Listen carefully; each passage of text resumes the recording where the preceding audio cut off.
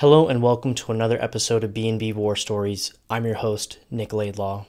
Today we'll be examining stories from Russian and Ukrainian soldiers who have experience with drones. This war has seen a change in warfare in the form of civilian drones being used to recon areas for artillery, drop grenades, or even be fitted with explosives to be flown directly into enemy positions. These drones can be produced in-house for as little as $450 and have the capability of destroying a tank or a bunker full of soldiers. This war has truly become even deadlier for the average infantryman, as now there is truly no place for them to hide and seek shelter. Someone, somewhere on the battlefield, is always watching you. Let's get right into it with our first story. Our first story comes from a Western volunteer by the call sign of Groot. He is a drone pilot. He says, "Drones are pretty wild, especially FPV ones. This is my first war, my first time hunting, my first time trying to kill the other side. My first combat flight was surprisingly easy. I mean that in the sense that the willingness and ease to try to kill something else was surprisingly easy. I found among myself and other pilots there is a weird bloodlust whenever an issue during flight happens. Sometimes your drone gets EW, or you have a technical issue. Sometimes the warheads just don't detonate. The mission set could be a bunker, a vehicle, or if you're lucky enough, guys walking in the open. Whenever we experience an issue that costs the flight, we're always angry at the missed opportunity, the failure to destroy the enemy. It's interesting how being a drone pilot easily separates you from what I feel like is usually a much harder process for other people, that being killing the enemy. My previous qualifications being that I could fly a little bird damn well in Battlefield 3 on Xbox. The war has gotten pretty stagnant, and to be honest, we're running out of ammo hard, so I'm guessing we're going to be in this area for a while. The enemy is definitely getting smarter. They're learning, adapting, and making small but compounding gains everywhere.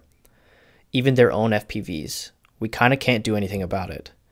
They just walk to the edge of a tree line, put down a drone, and fly with goggles from there. It seems like they're slowly just adding an FPV-capable person or persons to trenches, because there have been more and more. We've seen them doing this shit with our own recon drones. It's wild." That's from Groot. This next story comes from a Russian soldier. It was documented on my behalf by a friend in Russia. It says, "Our position was being attacked by the kamikaze drones of the enemy. Myself and two others spotted the first one.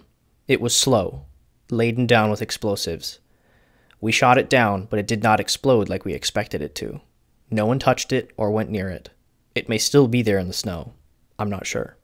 An hour later, two more came over. One hit branches of trees hanging overhead the positions and crashed harmlessly, and one wounded a soldier who was only supposed to be at the position for only an hour to bring boxes of food and other items. Very unlucky for him. We put him on a litter and carried him along the tree strip. While we carried him, I was extremely afraid for myself. Soldiers are not immune to fear, and I kept thinking I was going to hear a split-second explosion and be dead, or have my legs and arms severed. 3 kamikaze drones in an hour at our position, and I thought if any others were around, they would certainly see us, and they would definitely try to hit us. We were moving so slowly, they could not miss.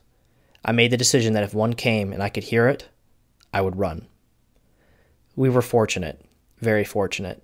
We made it to the evacuation point after some very tiresome work, and rested for a while in the part of the trees that had good cover above our heads."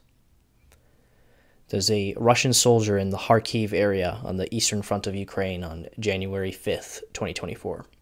This next story comes from another International Legion soldier on his thoughts about being a drone pilot. He says, "For me, there is little difference between dropping a grenade and flying a kamikaze FPV. Like, yeah, there's a big detachment that normally comes through the camera, but I also don't forget what I'm actually doing. It's a serious business, and that business demands a serious attitude. It is not a video game. Moments are flash burned into my mind. Images from the camera, I mean. The moment right before impact, or dropping the explosive, or seeing the aftermath from the view of another drone that's observing. At the moment, none of it bothers me in the slightest. I don't lose sleep over it, but I will also not lie and say that the images don't play in my mind sometimes. So, to answer your question, I guess maybe someday in the future I'll feel some remorse or even guilt or whatever.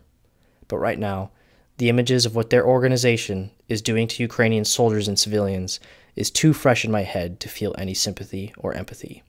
International Legion of Ukraine, December 2023. This next story comes from a Ukrainian soldier who's been on the receiving end of several drone attacks while fighting on the Eastern Front. He says, "There's a huge influx of drone use on the Russian side. I've counted 8 over me at any one point, about 5 of which were trying to drop stuff on us. The rest were surveillance drones. That was just over my squad. It was a company movement, and every section had around the same number overhead. Me and my squad shot down about 4, but for every one we downed, it seemed like 2 more would appear.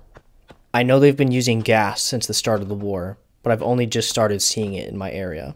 They drop gas canisters into Ukrainian positions, then as soon as they run out to escape it, they hit them with FPVs and grenade droppers, but mainly FPVs.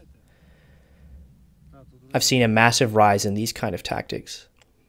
They have many, many drones, and even when we have EW up to knock them out of the sky, they'll constantly fly them at us all day long just to try to get us in a window when the EW dies or cuts out.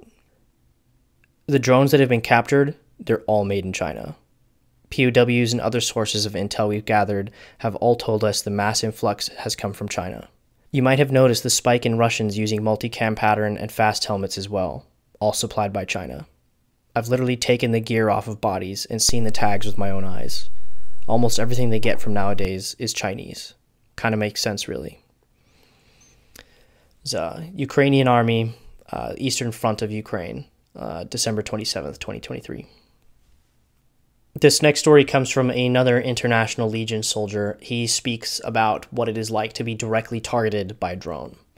He says, "On the radio, someone said a Russian drone was in the area. I was walking through a tree strip with an ammo can of 40mm grenades for the launcher, which is heavy as hell. I had no cover except for tree stumps and craters, so I thought if a drone saw me moving slowly with 2 giant cans, he would pick me to bomb. I heard it above me a few minutes later, and I decided to lay in a shell crater next to some logs. I curled into a ball as much as I could, and I swear to God that's the most scared I've ever been. I kept thinking, don't see me, don't see me, don't see me. But it did. It hovered above me. And here's the thing. In the videos, it looks like it would be easy to avoid getting something dropped on you. It's not. The angle of the drone, you can't tell it's dropped something until it almost lands on you. I remember lying directly under it and thinking, fuck, it's for sure seen me. I began to panic, and I thought, if I don't control myself, I will die for sure.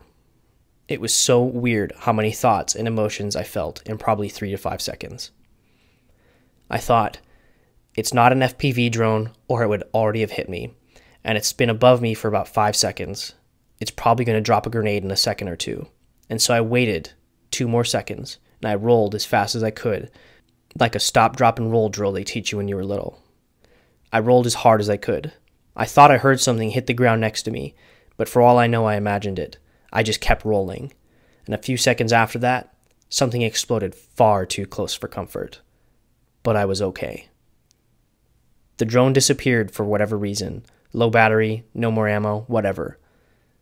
But it left and I was alive. It was probably pure luck and chance that I rolled at the right time. That's war though. You can do everything right and still die. Luck is the best ammunition you have, and not everyone has a lot of it." It was the International Legion of Ukraine, Eastern Front, November of 2023. This last story comes from a female medic of the Ukrainian army. Her name was Nadia. She speaks about Russian FPV drones targeting wounded soldiers and ambulances. She says, "This is the worst picture in my phone. In the evening, I found out about a seriously injured soldier who could not be carried out. The guy was lying for a long time, waiting for help, and an enemy drone was hanging in the sky above him and waiting for the evacuation team. But the company commander chose a moment and, risking his own life, went to rescue him. And they did it. We took the wounded man to the nearest shelter. I went there late at night, hoping I could still help. Several hours of struggle, 5 or 6 attempts to connect the dropper, I find a vein. We start to infuse solutions.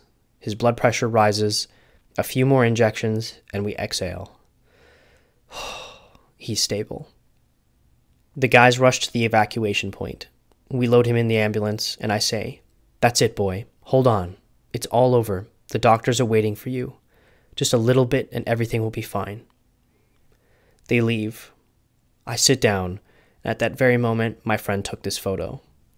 And a moment later, we heard a massive explosion, and our evacuation team was out of touch. Forever. The Russians were waiting for them. Everyone was killed. When I went into the army, many people asked me, "Are you going to take revenge for your husband? Do you want blood?"